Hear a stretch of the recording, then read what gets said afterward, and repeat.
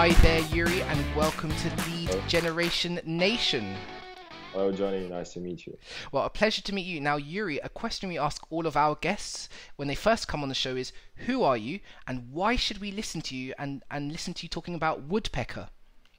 Well, my name is Yurii Veremchuk, and the reason why probably you can't listen to me is that I've been doing cold emailing for 5 years now. Yeah, it all started with a student organization. At the age of 19, I was in college and I was an active member of student organization, and we had to find some sponsors to make our projects look cooler, and if we wanted to do that, we had to get creative. So I've started cold calling people. It actually didn't work out that much because it was demotivating calling people. They're all hanging out on you. So I've decided to switch to cold emailing. It was much more effective, and I started to like this kind of sales process, people reaching out to people, making sponsors for our project, the feeling of, the making sales, and I really liked it. So then I decided to kind of combine my two passions. So I've started for ways to look in how I can make money out of sales because I liked it. And there was an opportunity to join the company, the Woodpecker company, at the beginning of their growth.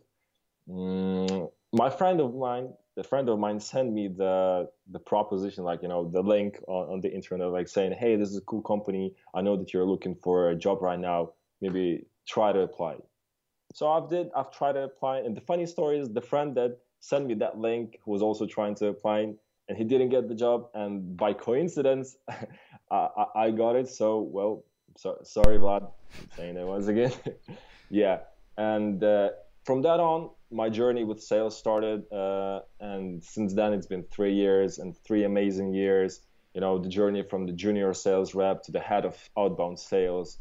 Seeing that growth of from 100 clients to 3,000 clients, it's just something special, and I'm really grateful for that.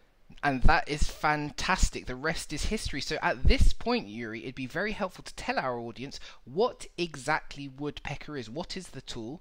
And more importantly, Yeah. why is Woodpecker so good for B2B lead generation? Well, the tool is just a tool. It's a tool that allows you to be more independent, not to rely on any other external service. The reason why it's so effective, Johnny, my kind of thought on that is that it all depends on your effort. So whether you are proactive and you are doing that systematically, you will get an effort. You'll get a result. So it all depends on you. You get the chance to work independently and reach out to your potential clients. So that's kind of my feeling why it's effective. And to clarify further, Woodpecker is what exactly? Is it a database tool? Is it an email sending platform? Can you speak exactly a bit more on what it is?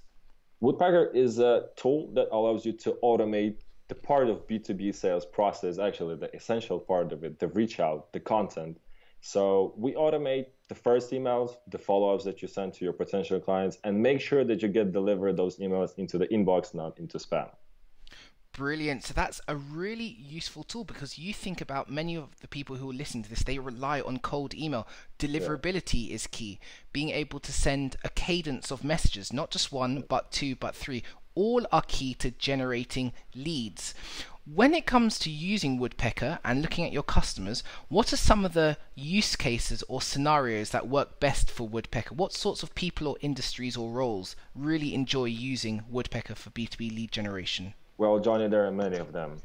Counting each would take just a long time. Let me say that any company that's trying to look for a way to be more independent in their sales process, that are trying to change their sales process, size from anywhere from 1 to, I don't know, 100, 51, 200 size, is probably could use Woodpecker effectively. It all depends on the goals that they're trying to achieve.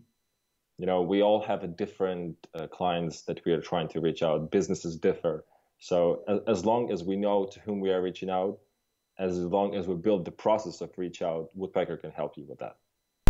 So then maybe, Yurii, because you do have such a vast array of customers, you say around 3,000 now, I should ask you, what's been your biggest or most interesting client success? What are you hearing from your customers when they say how good Woodpecker is? Well, actually, there's one story that I'm really happy to come back to. There was a one lead generation agency, and it's business something that is familiar to you, um, that joined the Woodpecker with one account. They've just tried to see what this tool is about, how they can use it in their daily services. And since then on, they've built to 10, 20, 30, 50. And I'm saying, but adding accounts that the companies they were providing the services to. And at the end, they're like have 100 accounts in Woodpecker, meaning that's close to somewhere like to 90 clients that they're doing the services for. And thinking about it in that way, that seeing the growth of such a company from one account, from one client since the beginning till they're becoming a really big agency, and knowing that we had like a tiniest part, we played a tiniest part in it, is really makes me happy. So this lead gen agency, they used Woodpecker to power their cold email and their outbound outreach, Yes, right? So, yes, so then many people listen to this. Cold email is their primary strategy for generating leads. To which my question to you is, and it's a very broad question, and we could probably go down a rabbit hole, is what are some best practices when it comes to cold email? There's so much involved in it, but let's get started on it. When you meet someone for the first time, how can they best use Woodpecker, and what are some best practices? Well, as you said, Johnny, it's a really, really big topic. It's a lot of things to talk about. First, let me tell you this, that the quality is the key for everything, I would say. If you're trying to do something, try to be the best at it. So if you're trying to reach out to people, try to contact them, make sure that you know who is your ideal customer profile. You know who are you reaching out to. You know where you can find them. You know what language they speak. You know, because for me, reaching out to banking industry and startups within IT is a total different language. So just make sure that you're prepared. You did your homework. You've personalized. You just did your homework. That's for sure a thing to do. The second most important thing, from my experience, is just systematically do the process. You know, you you have to systematically find those people. You have to systematically get the feedback to improve the ideal customer profile, to improve your emails systematically, because things that work today might not work tomorrow, because a lot of people are using that and people are just being tired of that. So that's something also valuable and also important to focus on. A technical side of it. Not a lot of people mention that, but you have to really know where, at what ground are you standing. So whether your emails get delivered at all, because some people might start sending emails without knowing if they have a good reputation of their domains, and it's a straight away a killer. You won't be able to deliver, like the recipient won't be able to read your email. So make sure, it's actually a good practice is to set up a different domain for outreach than doing like from your own. With like, for example, your website is somethingabc.com, that maybe reach out from getabc.com. That's an example. It's always better to have a like second protection just in case. And also, let me tell you about things not to do. It's maybe not a good practice to to gather 200 people at one like outreach, prepare a very long email that talks only about you and yourself. You don't even mention the things, the pains that you can help with the company, and you send them right. You send it straight away, and straight away you expect the result. It's not a good thing to do. So this is what comes from my experience so far. Yurii, that was fantastic. You mentioned a lot of things in there, which I'm going to ask you a bit more. You spoke there about making sure you have the right domain reputation. You spoke about tactics such as using sending emails from another domain. You spoke about not writing long emails with long sales copy which only speaks about yourself and not the pains of the buyer. You also touched upon the importance of knowing your buyer, getting the right buyer persona. Lots in there. Let's drill down. Can you explain to our audience, many of whom might be hearing about this for the first time, what domain sender reputation is? Many people think they can send out cold emails, that's fine, but they don't understand the importance of having high deliverability and domain reputation. Can you explain that concept simply to the audience? Yes. In simple words, is just how servers see our domain. Whether the service providers like Gmail, Outlook, how they see your email when you send, for example, a message to the owner of an Outlook address or Gmail address. So there are a lot of technical things that are considered into your scores, like, for example, what words are you using, the quantities of emails you're using, maybe the attachments that you're using, how long the email has been existing, how long the domain existed, what usually were like, what the email addresses, whether the email addresses existed at all. Like if you got some delivers invalids, maybe you've bounced a lot. It's a lot of things considered in that stuff. But in simple words, it's just how servers perceive us. And it's really important to know on what ground you stand, because you might do the best job in preparing the email. You might do the best job in looking for the right people to contact. You might find the right time to contact. But if your email doesn't get delivered, well, tough love. Brutal, Yurii, but very true. What you mentioned there are certain words that sometimes get people's emails sort of caught in the spam trap. What are some words that B2B lead generators should avoid if they're starting a cold email campaign? Are there certain hot words or keywords that you have noticed, I know it differs from industry, that you could suggest people stay away from? Definitely is the most used words on the internet. And there are actually tons of articles talking about the spam words used in emails. And for example, one of those spam words was surprising to me, was unsubscribe. A lot of people, a lot of services of newsletters use that word, but if you use it in your own email and send it for every recipient, well, you'll be counted as a suspicious sender. that was something very weird to me. Definitely a lot of numbers, including a lot of numbers into the email, and including those kind of words that are not used on a daily basis, which are kind of restricted words, let's say like in a bad language. Also, is not a good practice to do. Well, yeah, this is what my experience definitely. That's fine. Another question is how have you found email servers treat hyperlinks? For example, is there any best practices on how many hyperlinks you should have in a body of text? Is it as many as you like, or fewer the better? Should the hyperlinks be cloaked, as in the word should be hyperlinked, or can you drop the URL in full? What is some Yeah, practices around hyperlinking in emails? that's a good question, Johnny. Actually, you have to be really careful with that. Including hyperlinking every word is not a good practice. Well, services might consider you as a spammer, as we usually, when we receive a first message from the person that we haven't been contacting in our life, and it's the link saying click here.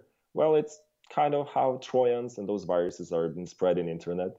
Well, that's also like scales down our reputation of our domain. The best practice for it is actually this: that you send a hyperlink which has not been tracked. So there are options to track your links, how many clicks there have been, and the proposition from my side: if it's really important to you and you know that you can risk for the reputation of your domain, yes, please do that. But if you want to protect yourself, make sure that your email gets delivered as much as possible. Try to just include one link per email, not to every recipient, and don't track it. And don't hyperlink like really long sentences. Just hyperlink maybe one word, or it's better even to just include the link into the email, not hyperlink it. Interesting. With something you said earlier, Yurii, was that when doing an outbound email campaign, sometimes it's best to not even use your proper company domain, but to get an alternative. Can you explain a bit more about how someone might do that? So the easiest thing for that is to see what's your main company domain. Prepare 3 to 4 examples of really similar company domains available and check them out if they are available. And you can go to GoDaddy, check it out over there. And then warm it up as you register for the second domain. Warm it up for at least a month of sending different emails which have a different copies inside of it. Best it's to manually put the text in, not just copy paste it. Send it, for example, for the first week for 2 to 3 emails a day. Then scale it up the next week to 6 to 5, then scale it up to 10. I know it's a long process. Nobody really got time for that, but if you want to make sure that your domain is not counted as a suspicious and you don't just burn your domain out after you just bought it, it's better to take it slower but focus on the quality. And then after like a month or something of warming up the domain, you are free to send on the larger quantities, like 30 emails per day, and then just scale it up for your needs. The reason for that is simple. Even though if we make sure that we find the emails that are valid, that we know who are we reaching out to, sometimes there might be some situations where we get bounced from the email box of the recipient. For example, there are situations that you can receive a bounce for the email box of the recipient is full, and it was not your fault. You did your good job. You did a good research, but well, tough love, it was bound. You got bounced. Now your reputation is slightly lower. So in those kind of situations, you don't want to risk on the higher in the long term. You don't want to make such a higher risk, because as your company grows and you're getting more clients, well, in some position you might find yourself that the reputation of your Woodpecker, for example, .co domain is not the best one. And well, you have already established brand. And now what to do with that? It's always better to protect the downside rather than just scale it out from the first day out.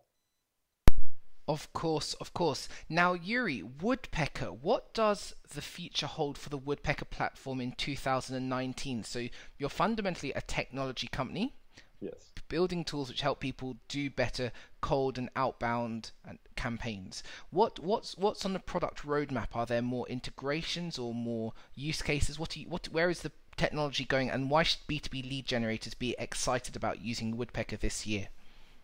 Well, what we try to do is actually to talk to people that use Woodpecker and get the feedback. How do they feel about Woodpecker? What's missing? What's good? Did they like the user experience of it? So out of those conversations, and also counting from our experience, because we're also using Woodpecker for our needs in outbound sales, we are definitely going to focus more on the drip campaigns right now. As this feature, the philosophy of Woodpecker is simple. We try to focus on quality rather than on quantity. In some tools you can find the tool has been existing for a year, it's already packed with features. The question is whether it works properly. Woodpecker is a totally different story. We've been trying to make sure that our features work properly. We deliver a quality process, even though maybe it takes a little bit slower, a little bit longer. So when it comes to the features, right now we're building out with the drip campaigns, where the possibility of you to send different emails depending on the responses of people. So for example, if the person has replied to your email with a positive response, you will send one follow-up. If the person replied with a negative response, you'll be able to send another follow-up and set it up not when you receive the response, but at the beginning of the creation of the campaign. That's the first feature. The second one is actually the one that I'm getting really excited about. Is the social media presence, because we all know that email platform is not the only platform used for sales. Some people still use phones. Some people are present, and actually a lot of people are present on social media. We're trying to integrate with a lot of social media, trying to look for the way of building in the phone option so you can operate your sales process from the inside of Woodpecker, set up a specific stages. For example, in the day one you send an email, day of 3 you do a kind of social media activity, day 5 you get a reminder about a phone call and you make a call. Also, video prospecting is a nice thing right now. Videos are being used a lot. I actually myself like it, but I like it when it's done correctly and it's prepared, not like, oh, I'm just going to send a video, but it's prepared nicely and I see the person, I see the emotions, I see kind of relationship building from the first. And we try to also integrate the videos inside of the tool the best as we can. So we would be willing to use it. Interesting. So a very exciting year ahead on the product roadmap for Woodpecker. Well, Yurii, thank you for your time with us today. We're coming towards the end of this conversation. Where can people go to learn more about Woodpecker? What website, and how can they reach out to you if they want to continue the conversation with you, Yurii? Well, you can find me on LinkedIn. It's Yurii Veremchuk. You can find me. You can reach out to my direct email address. It's yurii@woodpecker.co. The best way to learn about Woodpecker is actually check out our blog. As I said, we focus on quality and we try to deliver the best quality content, what we see on our based on our activities that we do. and try to share it with the world. So there you can find a lot of articles on how to prepare your first email, how to set up a domain, how to prospect finally. And I would say that's the best platform to learn about Woodpecker. Well, Yurii, thank you for joining us on Lead Generation Nation. Thank you, Johnny. It was a pleasure to talk to you.